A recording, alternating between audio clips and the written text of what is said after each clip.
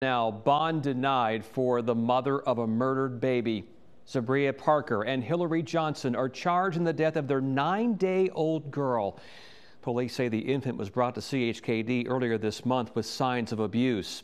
10 at your side's Kiana Patterson has more on evidence presented in court today. Kiana? Yes, Tom, the key evidence was photos of this bruised and burned baby's body. The judge says it was clear that the baby needed medical attention, yet Parker says that she didn't think it was that serious. Heartbreaking details in court as 21-year-old Zabria Parker appears before a judge nearly 3 weeks after giving birth to Ijaya Johnson. Just 9 days after her birthday, Ijaya was cold to the touch when taken to CHKD by Parker and Hillary Johnson Jr.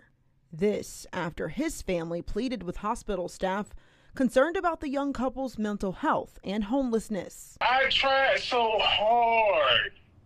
I did. I went and told the people I fear for their life, knowing that it might get my son in trouble, him and his wife in trouble.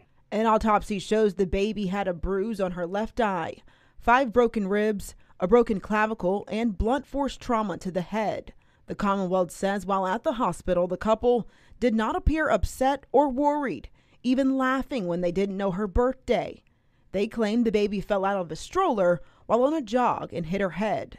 Parker admitted she was aware of the injuries, but was treating them with witch hazel. I prayed to myself before she came here, and I said, Lord, please let her maternal instincts kick in, that she want to protect that baby, that she don't want to, live the way she living, that she wants more for her and her child. The defense attorney says Parker did not hurt the infant.